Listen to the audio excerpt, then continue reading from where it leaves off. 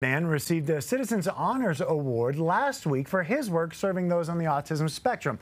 He teaches them trade skills so they can pursue a career. Every year, the Medal of Honor Society chooses 5 people and 1 nonprofit organization to be honored. Your reporter in Arapahoe County, Ashley Portillo, shows us more about why Danny Combs was selected for this honor. Early parenthood came with even more challenges when Danny Combs' son was diagnosed with autism at 2.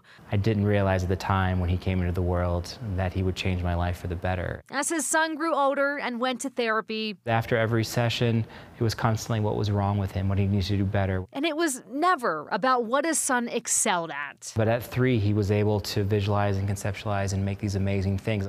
But Danny turned those challenges into opportunities.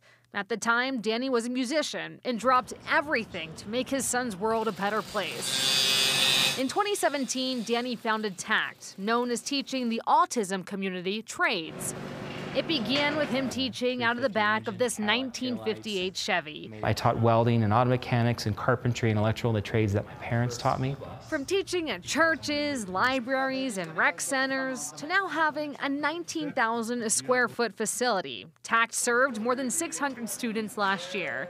We use the trades as vessels to develop employment skills. So we have electrical, carpentry, welding, auto mechanics, cybersecurity, AutoCAD and design, 3D printing and lasers. For his work, Danny was selected as a Service Act honoree. It was a pretty wild phone call to get, to be honest with you. It was pretty amazing. And last week, he was recognized by the Congressional Medal of Honor Society in Washington, D.C. for creating a more equitable world for people on the spectrum.